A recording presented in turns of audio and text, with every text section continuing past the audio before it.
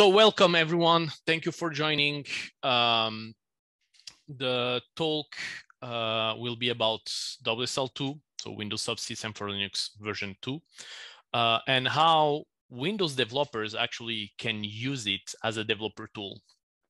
To be totally sincere, this presentation I have, let's say, adapted a little bit for the Codementor webinar, because the original talk was more around cloud native.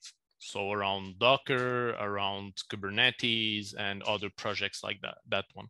So whenever I will say by reflex cloud native, try to transpose or translate to your own, let's say, ecosystem. What are you doing? Is it embedded? Is it development? Is it corporate development? Is it BI? Is it other things, right? So hopefully I will show some use cases today, some demos. It's quite basic. So for anyone who already knows about WSL, might be like repeating a little bit, but for the others, well, welcome. That's the public I like. So without further ado, the agenda quickly, who am I? Why do I talk about it? Then we deep dive a little bit. As I said, cloud native is in parentheses here because that's my point of view. But anyway, some projects from a Windows perspective. Then how will WSL2 help? And some couple use cases. It's more like for references to know that WSL reached the point where it is actually useful in production. Lots of demos, hopefully, even though we are late, and then some references for you to keep on learning. I will give my slides to the Codementor folks, so afterwards you can just potentially be able to download the slides, and if not, let me know on Twitter or on Twitter where I can send them to you. Okay, so next. So who am I? My name is Nuno de Carmo. I'm actually split in two persons. So let's start by the daytime. I'm a tech writer at SUSE Rancher. I'm Portuguese. I'm living in Switzerland since ages, so I'm more Swiss than Portuguese, but still don't have the passport. I love cinema, anime, martial arts. I'm the proud owner of 4 cats. That's my wife's cat, but yeah, that's my cats. And then some recognitions. I won't go through them too much, but the point here that you should, let's say, remember is like I'm a Microsoft MVP on development. Then during nighttime, I'm the WSL Corsair. I love and I'm passionate about Microsoft, Docker, and cloud native, really much. You can find me exclusively almost on Unix Tech on Twitter. And then what I do is blogging, adding distros. We will potentially add one today. We'll see how it goes. And then finally, the hat you can see on the picture is my hat given to me by Brian Cattleson from now AWS. He was at Microsoft before, but he's like a Go master, so a really dear friend. Then let's cut the chase and go into what is important here. So what is WSL2? So I will try to monitor the chats as much as I can. But let me know in the chat, and I will maybe even read and get it to later, if you knew about WSL2 already, and if you use it already, okay? For the ones who doesn't, so WSL2 was created circa, or not WSL2, sorry, WSL, Windows Subsystem for Linux, first version was created circa 2016.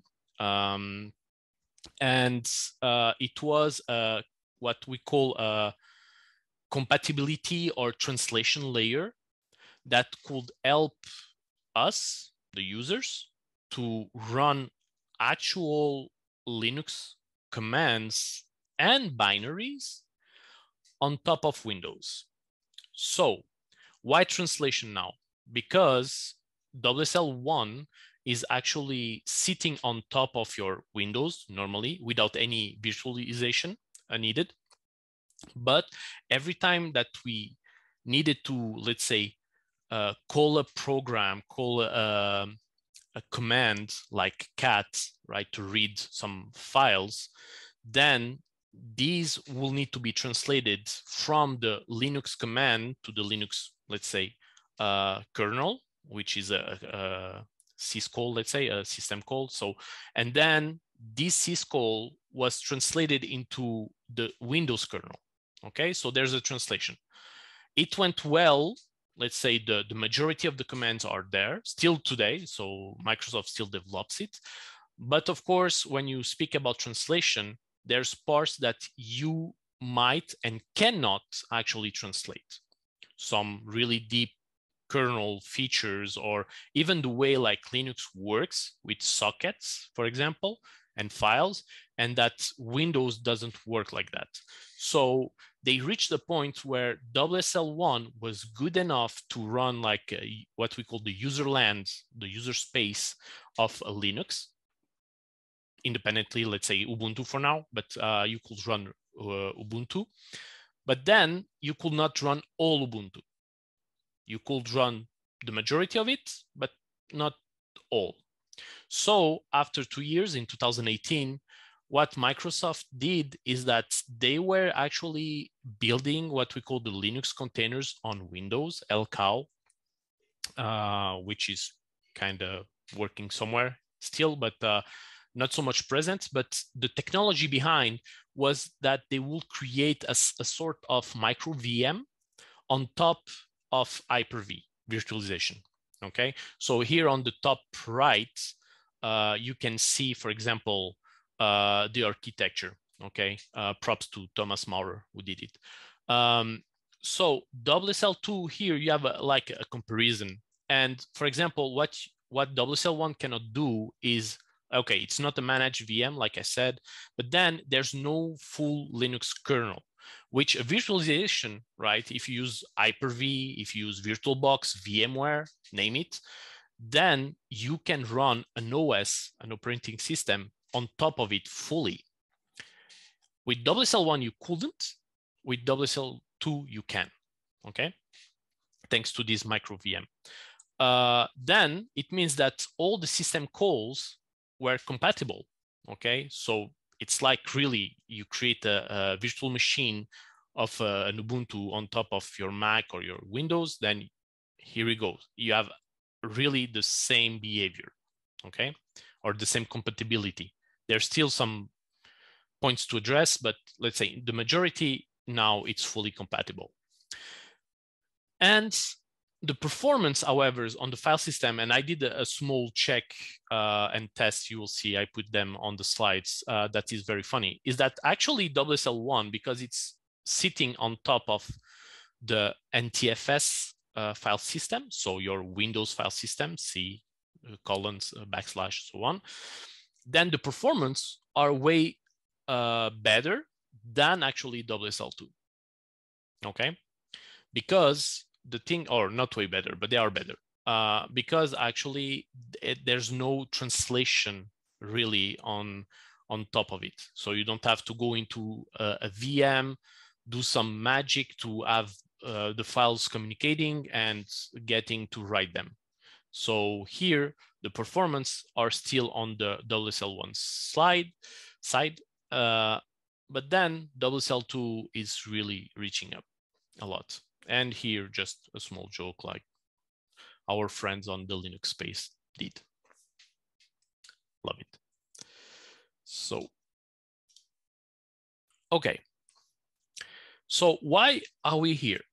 Okay, as a Windows user mainly, and potentially you too, when you go, let's say, at work or on a conference, you see a cool demo by someone. You discover a new project or tool, and you're like, oh, wow, I want to test it. In cloud native, it's like Kubernetes, other, okay. So you can read the blog that came from this demo, right? And then the first questions that we have is that, does it run on Windows?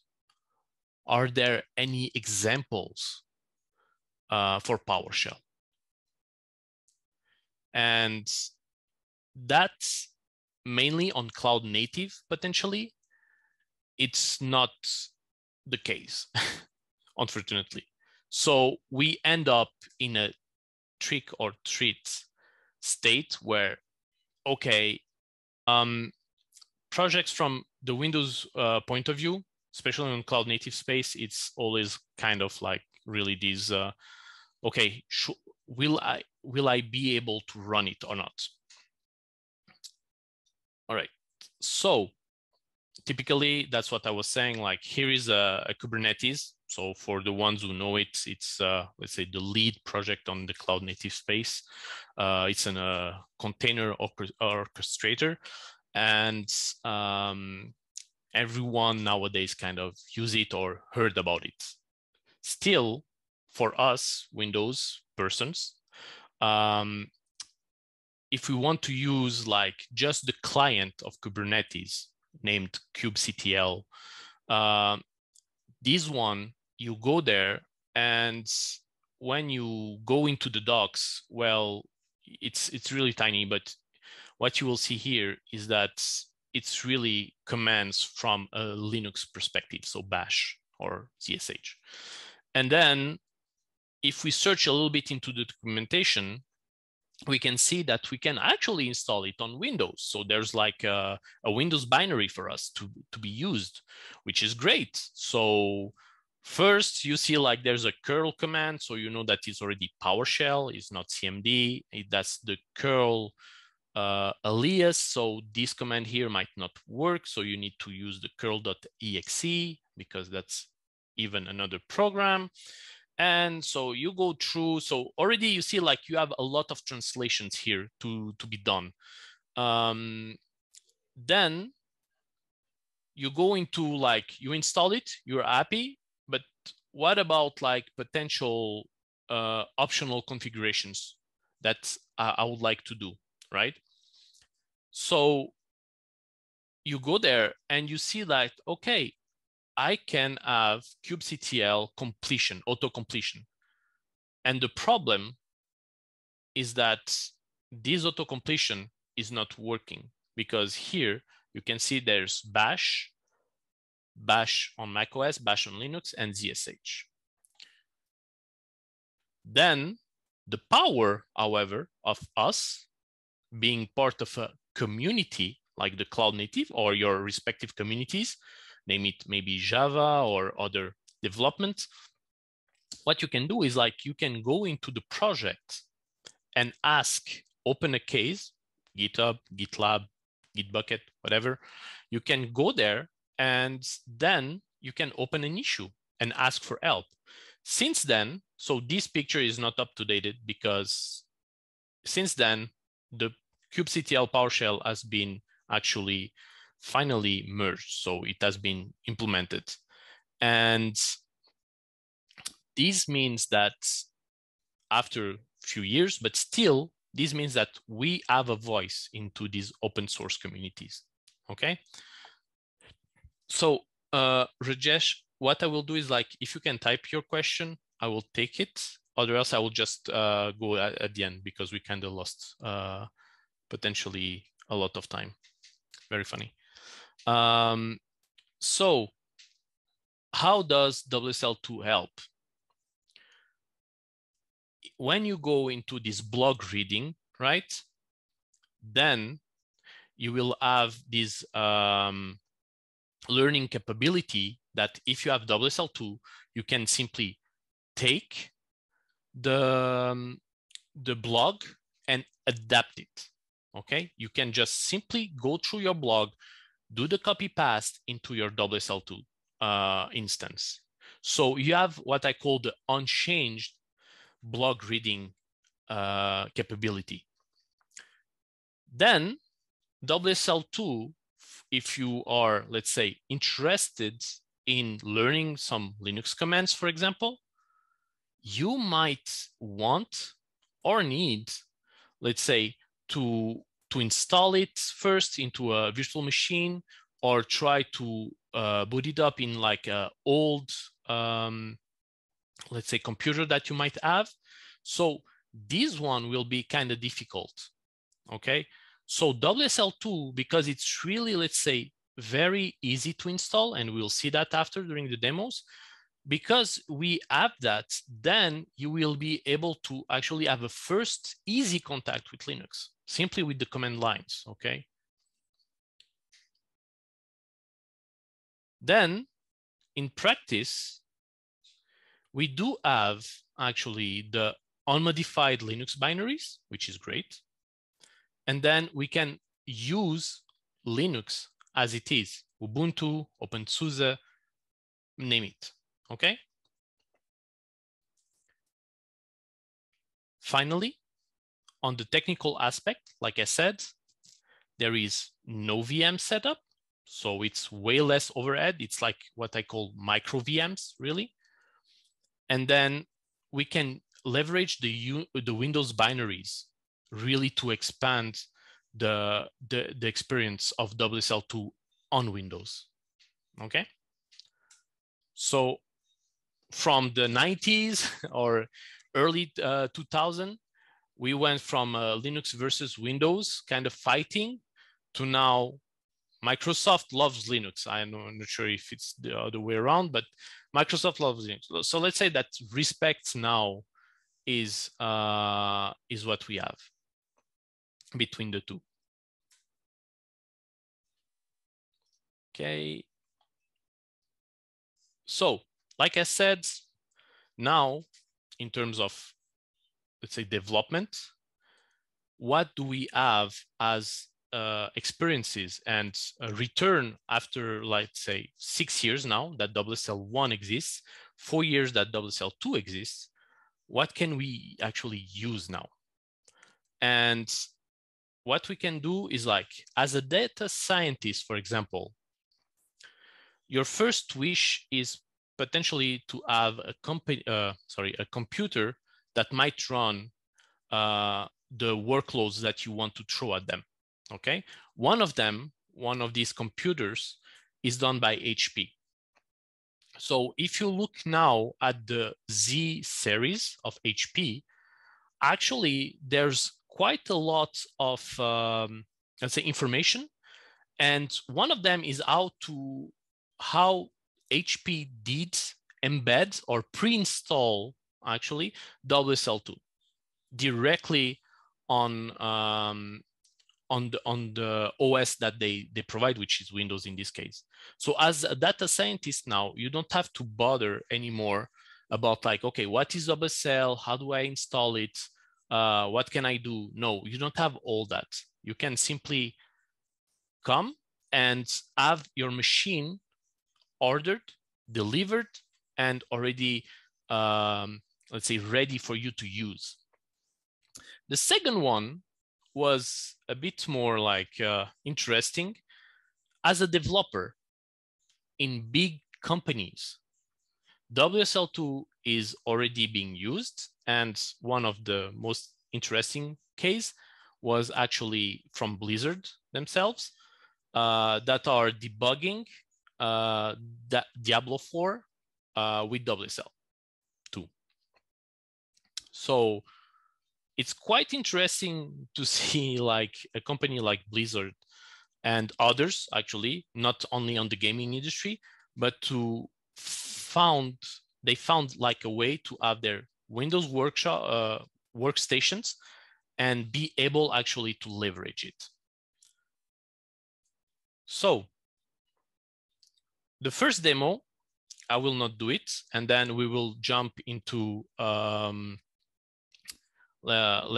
jump into the VM and do some nice demos.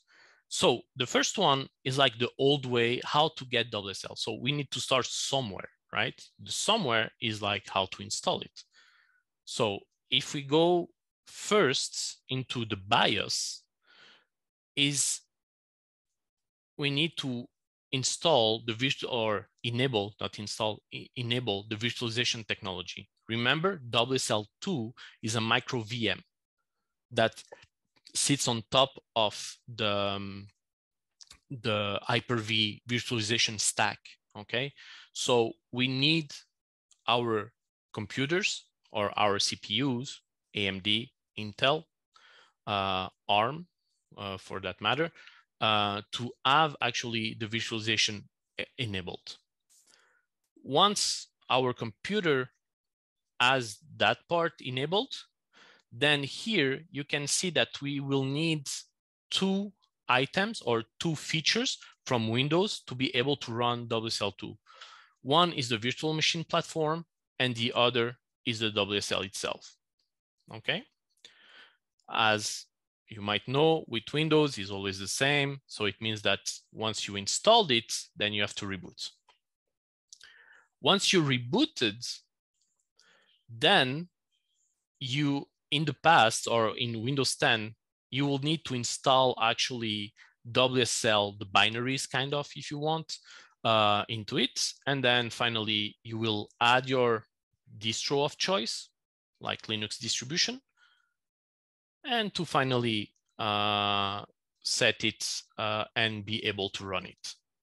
Okay, so that was the way when it started, WSL2, again, circa 2018, 2019.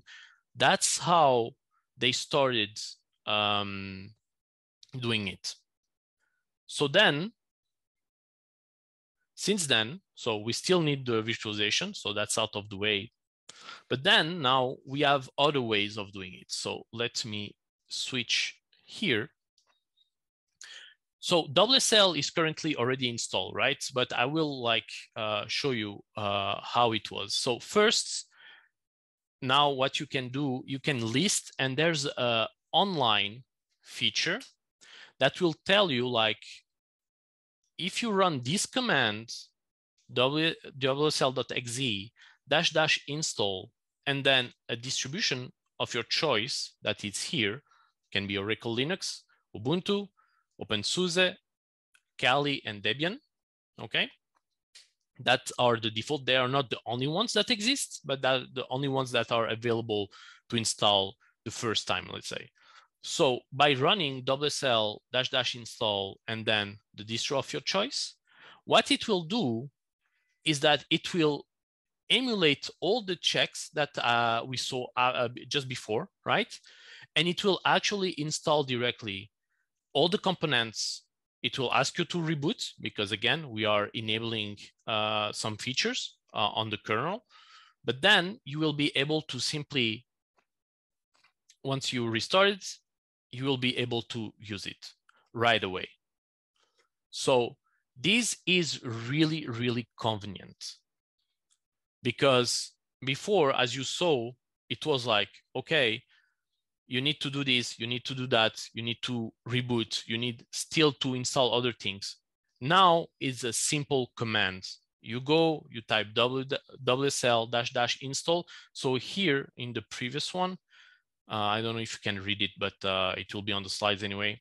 So wsl -- install will install the default distribution, which is Ubuntu. And then you can use it directly. Now, how to get WSL2 in Windows 10 21H2, so the latest one, because I don't think 22H1 is still out, so it's 21H2, or WSL on Windows 11. You will need to do one thing manual, which is enable the virtual machine and Windows Subsystem for Linux. You can do the WSL install, don't get me wrong, right? But here, if you don't want to do that, but you want to install actually the Windows Subsystem for Linux from the Windows Store, and I will explain what are the difference just after. Then you will need just to install these two, install reboot, and then install the WSL from the store. Again, install your preferred Linux distribution, and finally you will be able to use it. Okay, so again, if we go here, if you go into the store and you search for Windows Subsystem, Subsystem, here you can see that in the suggestions you will have Windows Subsystem for Linux, and then instead of open the first time, it will ask you to install it. This store, compared to the WSL install that we did, is the preferred way. And after some talks with Microsoft and the WSL team, they kind of admitted that it will be the way forward right now. This allowed them to not be bound to the Windows releases, right? 11 or 10, 22H1, for example, or Windows 11, 22H1 also. And so they don't need anymore to be aligned to be part of the OS. By being an app that actually it's installed from the store, then WSL now, and WSL2 in this case, has its own life cycle. So they are no more dependent on the Windows team, which is, I think, for me better, but that's not me. So once you have installed WSL, and again, when I will say WSL from now on, especially here, it will always be WSL2. I have WSL2 in mind, right? But you install WSL, so you have the capabilities to actually do what they call the interoperability between Linux and Windows. The first one is, as we can see here, is that in your Windows Explorer on the quick bar, you will have now a new icon, which is Linux. Okay, so again, if I come here, you see here, there's Linux, okay, in my quick access. So I have everything here, and then I have a new icon. And if I click on it, I will see, and we'll see just in a few minutes, my distros, okay? And I can directly go inside it. And for example, if I go to my home into the Oracle Linux distribution, I can see all my files here, okay? So that's already like a first way. Of course, from WSL, but sorry, I should have shown you here. So let me take OpenSUSE, for example. So from here, if you don't know the commands, that's okay. It's just for me to show you something. If I come here and I look at what is mounted, I see that I have a /mnt/c file system, okay? And let me actually go here into my desktop, for example, and yeah, sorry, create just a text file, okay? File from Windows. And here, now I'm on WSL2, right? So if I look at which OS I have, it's really like OpenSUSE Tumbleweed and everything. So that's good. And now if I do a LL, which is, or ls-l, which is a long list, and I go see the path, right, on Windows, you will see my file that I just created, okay? So from Windows, I see my file system of Linux separated into the distributions. And from the distribution, I can see the Windows file system. Then there's some networking. I won't enter too much into depth here. Just one big warning. The networking of WSL2 is, for now, with the performances of files transfer with Windows, it's by far the, let's say, the least performance and with the most issues actually open. It works, don't get me wrong, it works perfectly for, let's say, the default usage or the main usage, but suddenly when you want to go a little bit more deeper, if you have a VPN, for example, then it can get really complicated really fast. Okay, not impossible, complicated. The commands, so let me actually show you. So the first thing is that here I could write, or do I have VI? Yeah, I do have VI. Okay, so I have an editor here from the Linux side, right? So I could edit the file that we just saw before. Okay, file from Windows, blah, blah, blah. Here, echo from Linux. Okay, and now if I go here, you can see that it's no more 0, it's 1 kilobyte. So like it's not 1 kilobyte, but that's the minimal that you can see. And if I open it with Notepad, for example, I can see the text that I just typed from Linux and WSL. Of course, that's not what I wanted to show, is that now, let's say that you don't know VI for good reasons, but you know Notepad. So let me close it. And what I can do here, and I press tab, right? I just typed note, and then now you can see that I have this .exe. So remember, I'm fully running on WSL2 Linux, okay? And now if I go again into the file, I can open. So I don't have permissions for whatever reason, so might be a bug here, but I can open the file, okay, directly from WSL. Forget the bug here, but it's working. All right, so that was here, the commands that you can leverage. And the applications, I will talk about them just in a few slides in more in depth. So what I was saying just before, remember I said like there's, when we compare WSL1 to WSL2, there was some performance issues. And here I will just show you one small test, for example. So on WSL, I downloaded the Linux kernel. So there's a lot of files in it, right?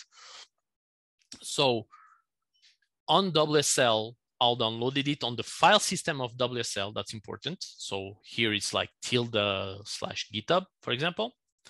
And I unzipped this file, which is like 5 or 10 megabytes, okay, which full of small files. So one of the worst tests that you can really run, let's say. It took like 28 seconds. It's good, right? However, when you do that from WSL still, but this time I'm on my pass, my Windows pass, right? /mnt/c and so on.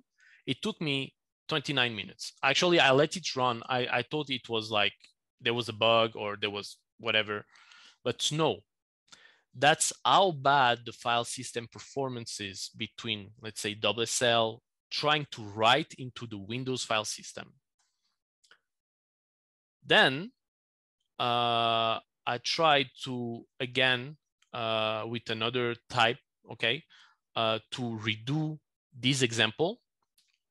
And it was like consecutive, like having always the same issues, all right? So this here shows you one thing. If you want to run with WSL2 and you have like projects, right? Then please stay on WSL2 file system. Don't try to write or add your project on the Windows file system and access it through WSL to make some, let's say, manipulations. That won't work, unfortunately. Okay, so a few words about distro. I see the time is running, and Ron, I will address you this question and then your question also of the on the page that you put like earlier. So distributions, you can have them in two ways. You can have them through the store. So let's have a look here. So if I type WSL, just WSL, then, okay, I know them, so I can tell you, but we have like the Fedora Remix distribution.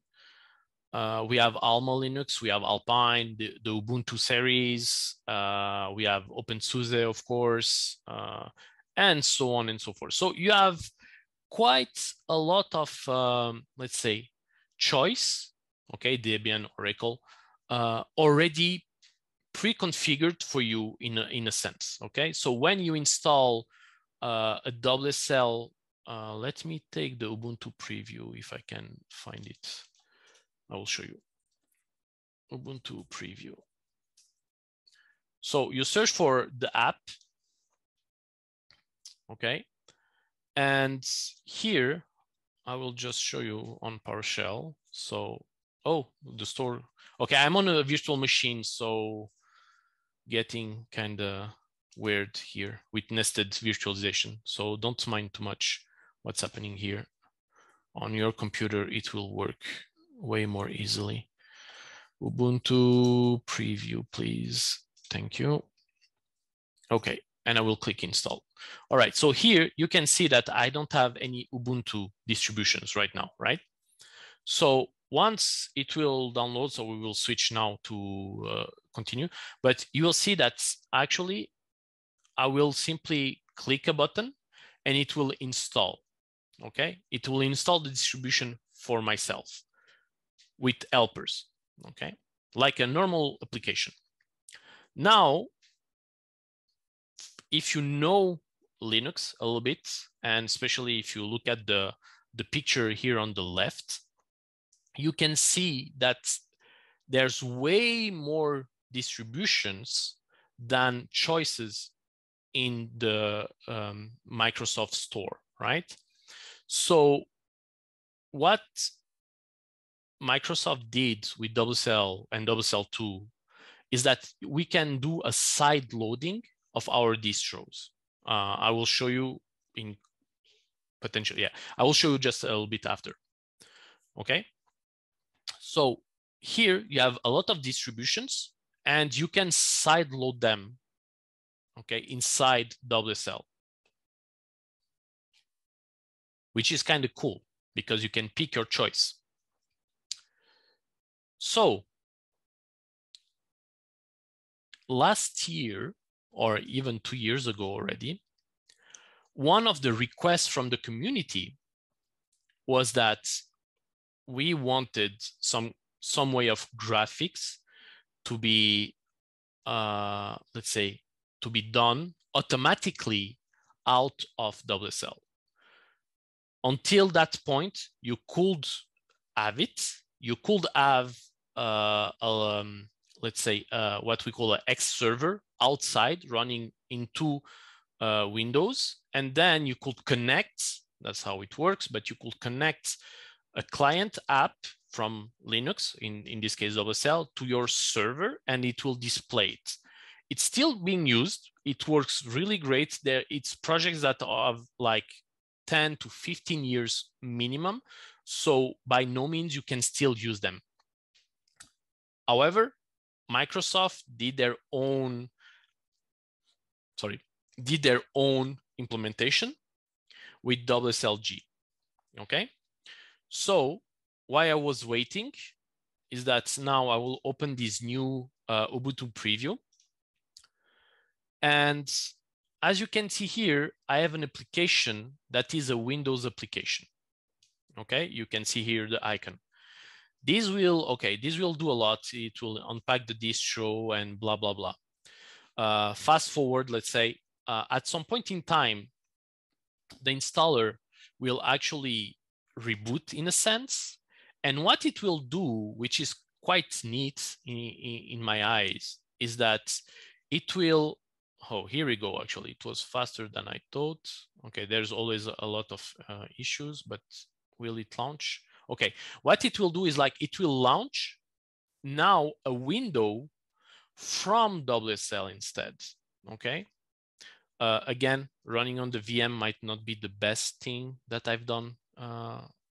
Yeah, okay, so it crashed, unfortunately. So let me see if I can go faster if I do sudo zipper x11 apps, I think it is. Okay, let's see. We will let it go and we will try to launch like our own application, visual application. So WSL-G for graphics. Okay, so it was not this one. Okay, anyway.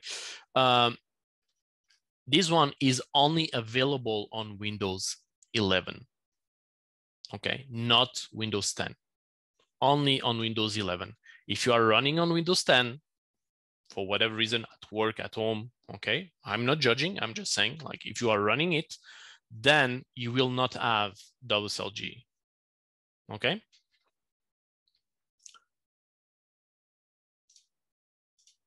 Just fast forwarding, WSL, I put here the links, but WSL has two main configuration files.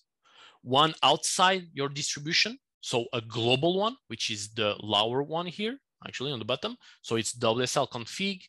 And this one allows you to manipulate to some extent, right? Not too much, but to some extent, you can manipulate the micro VM. You can allow more or less memory. You can allow more or less CPUs, for example. That's the main usage. If you have your own kernel, if you know how to do it, then you can also load it from here and so on and so forth, okay? This WSL config applies to the VM, meaning it will apply, if I do a change in WSL config, it will be applied to everything that is WSL, okay? So all the distros will be impacted by that. Then on the top here, you have the WSL.conf that goes in /etc. And this one is per distribution. So if you do a change, anything here, it will only impact the distribution that you have this WSL.conf being there, okay? So it's a bit more secure. This one is, be careful. You cannot really break it, but you can do some stuff that can, let's say, impact you in your work. And this one is a bit more, let's say, secure to touch and to try out, okay? Oh, I have a small wrencher here, nice. Then there's some tooling around WSL, one that is outside, which is called HCS Diag, which is like a diagnostic tooling for Hyper-V itself, so you can see everything. But especially Hyper-V, you have another tool called hvc.exe. And this one normally will list the VMs and you can, let's say, interact with them. In this case, it will not be the case. HCS Diag is really a diagnostic tool only. Then on WSL itself, and this one I can show you, everything runs out of the VM. And remember, I did a long listing here, right? But there's another distro behind the scenes, which is the system distro. And this one actually allows you to do some further debugging at a lower level, okay? At a lower level of on WSL, the VM in itself. Okay, so we are on top of the hour. We lost kind of 20 minutes, but I will try to wrap up in 5. There's another tool. This one you should pay for it, but it's made by friends, and it's called Raft. You can find it on the store, and it will allow you actually to manage your distributions and perform some default tasks. If you don't know them, or if you want to do them, let's say at large, then you can use Raft to do that. Have a look. I think you have like 14 days free if you want to just have a look without paying. So really nice, recommend definitively. So the apps before, when I was speaking about like what WSL2 and Windows was doing, so we reached a point where not only Microsoft is behind WSL2, but there's really an ecosystem of developer tools now that are using them. And Ron, I'm looking at you right now. So the first and the most known one is Visual Studio Code. And this one, as you see here, the small green, there's a plugin, which is the WSL connector. And what it will do is that it will open, or it will create a server on your distro, and VS Code will actually connect to your WSL distro. And here you can see, or not, let's say the files and directories from Linux directly. Okay, so I'm running inside WSL with VS Code as my tool, right? So VS Code is here, right? So I have VS Code here, which is the Windows. Sorry, I really wanted to show you. Let me see if I do something here quickly. Oh, and I cannot type. Okay, forget that. So here, and I did the first run. It's just a small Go program, copy paste, which will tell me on which OS I'm running. And you can see that I'm running on Linux because I'm connected to here, to my OpenSUSE distribution. So here, if I go to Codementor, I can see my file. Yeah, my VM is really crashing. Sorry. Okay, here we go. And I have Go installed here, right? So I think it's Go run. Okay, here we go. So Go run, and then it will tell me. So I don't need to pollute, excuse me the term, but right, to pollute my Windows instance with other tooling, right? Like Go, Java, whatever, where I can actually put everything here inside a distro and use this distro for my development, okay? And my Windows stay clean. So to just prove, let me exit from here. If I just do Go, it will, I don't have Go on Windows. I have Go on WSL2, and Visual Studio Code can connect, okay? Then, following, let's say, the footsteps, one of the most used let's say, other than VS Code is IntelliJ from NetBeans. And this one actually also now has a WSL2 connector.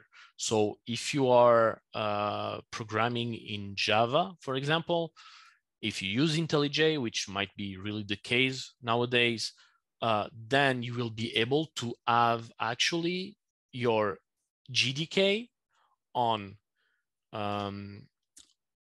WSL and not on Windows, because sometimes apparently it's a bit more complicated to install it, even nowadays. I don't know.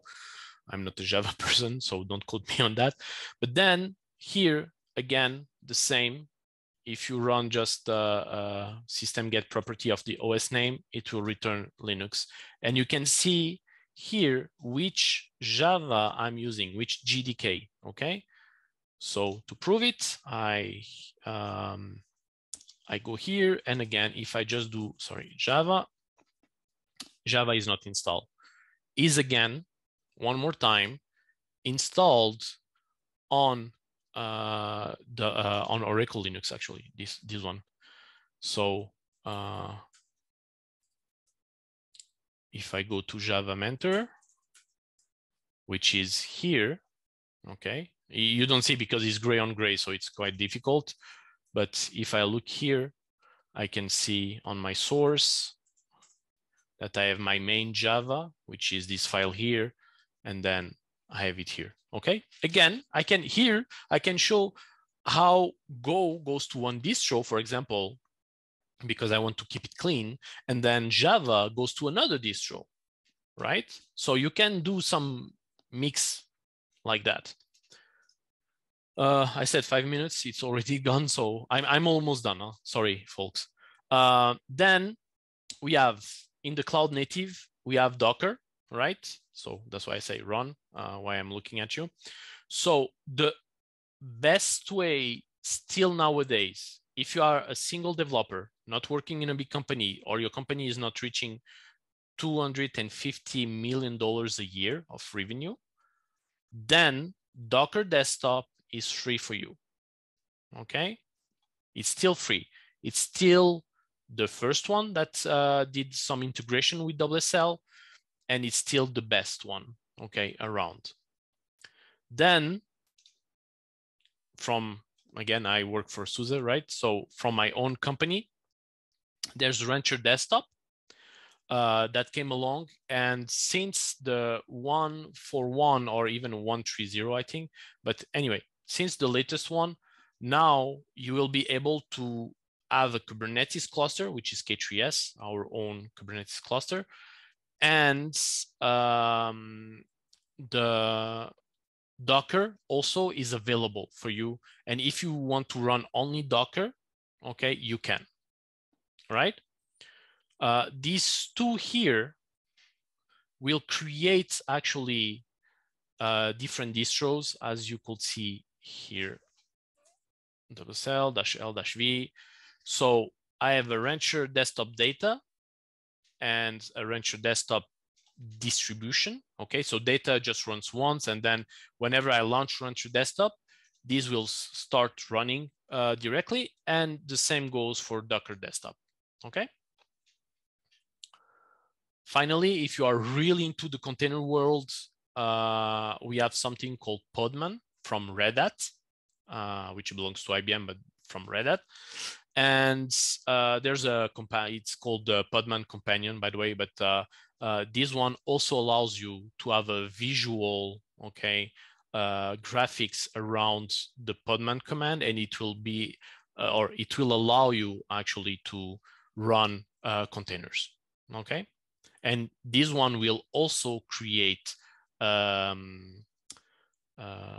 distro. It was not listed because I didn't start it, but it will, okay? That was all the tooling that I wanted to speak about. So finally, 2 last slides. If you want to know more about WSL, I strongly suggest you to have a look at the 2 books on the top from Aidan Barnes and from Stuart Leaks. So Aidan Barnes, full disclosure, works at SUSE, is my manager actually, but we knew each other before, and he wrote the Pro Windows Subsystem for Linux, which goes really in depth into each chapter that I was explaining here. The book will cover it and even go a little bit deeper. Stuart Leaks created the tips, tricks, and techniques of WSL2, a really good book. If you know already a little bit about WSL2, you don't want to enter too much in depth of it, but you want to see like how best to use Visual Studio Codes, something that he calls like the Docker, the dev containers, okay? The book will cover it.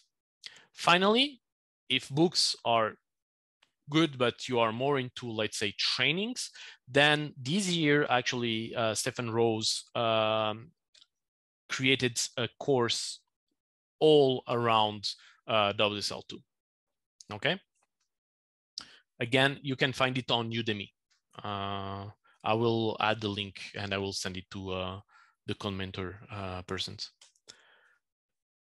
Then finally,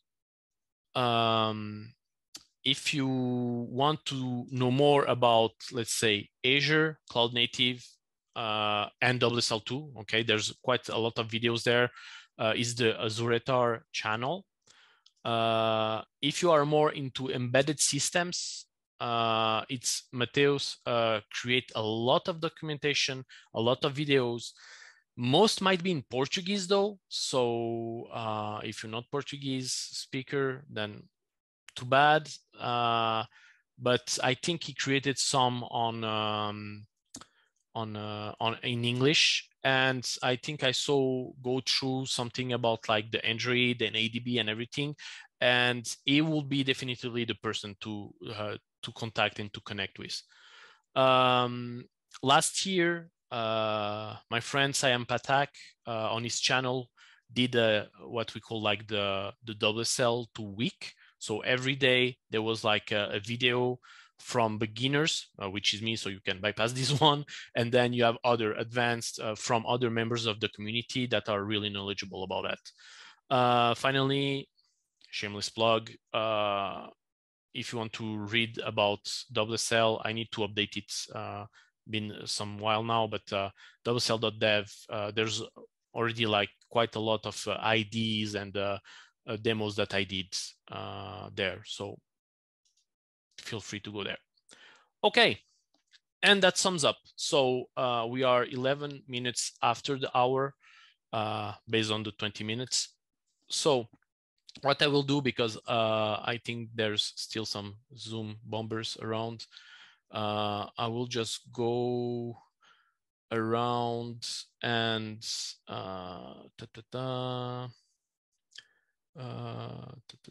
no worries. Okay.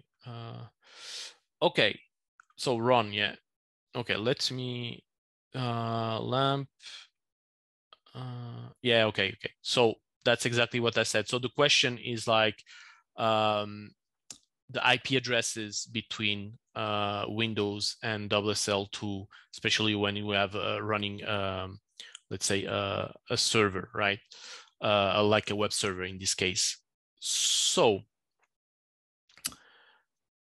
the IP that you will get is DHCP only, and it will remain as is until Microsoft does something about it.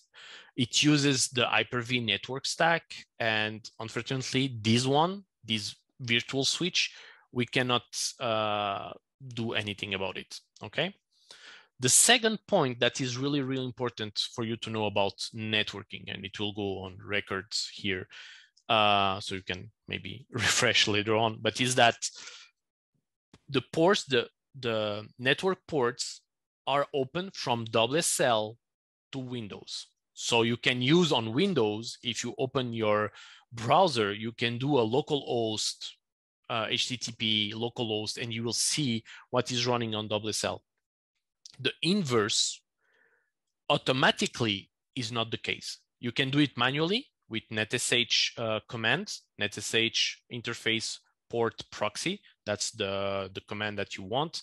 And then you can open ports on WSL from the ports that you have already opened on Windows, okay? But that's not automated two ways. There's port opening only one way, from WSL to Windows, and the IP, if you want some kind of static IP or anything, you have to work with virtual IPs then on WSL and add the routes.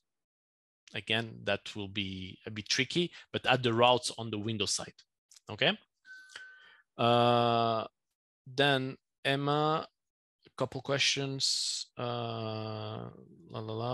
Okay. So sorry, I'm not knowledgeable about that. Oh, okay. So it's again the ports and everything. Okay, I will have a look. So Emma, if you're still here, and if not, all good. If you look at the let's say the record, drop me a message on Twitter, and I will help you with this one. Okay.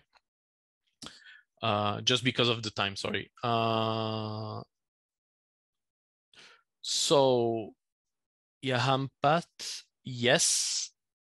exactly. So you can, okay. You can target from tools into WSL. So you can use your tooling on Windows and target WSL. What you can do, but it's not recommended, is to keep your files, your project files, into the Windows side, and then start, let's say, compiling or debugging with WSL on your Windows path. This will eat performances issues. It's not impossible. It's just like it will be really, really slow, and it won't give you like a good experience. So no, Rudo, so I don't know about ADB. I know about it, but I never used it. With Windows 11 or the latest WSL on the store, not the one that you install manually, but the store version. So that's why 11 for now. Microsoft developed like the integration of USB. So now you can mount USB devices, for example, from WSL directly. Okay, so you don't have like to go through Windows and so on, and which causes a lot of issues or impossible to use ADB in the past. So now you will be able to connect normally directly your Android device directly into the WSL instance. So try it out again. You might be, let's say, surprised that you should be able now to do something. Okay, I don't know anything about Node, sorry for that. And then I think it's all good. Okay, so sorry for the delay, sorry for the Zoom bombers. That was nice, that was my first time, so hey, why not? Only love for you. And thank you. Let me stop sharing. And I hope that you learned something, or at least you can reference it in the future. And really have a great continuation. Hit me on Twitter if you have questions, and really appreciate it that you came. Okay, thank you all.